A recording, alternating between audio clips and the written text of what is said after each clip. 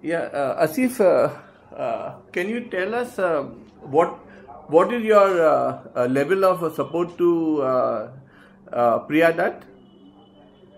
Priya Dutt is obviously the candidate of the Congress in NCP, and since we're in an alliance, we've been in the alliance with the Congress from past 15 years, and it's very natural that when you're in an alliance, their candidates are supported by us, we are supported by them. It's a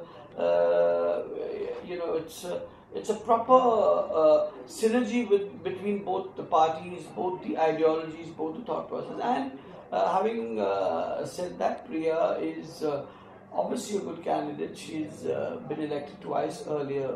She's been a daughter of the late Sunil Dutt, who has been a secular force in the suburbs.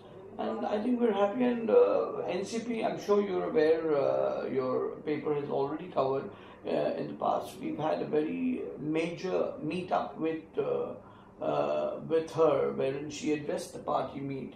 She spoke individually with all my party ward presidents, and there were a few issues. Obviously, it always happens in the family, and apparently we are a family.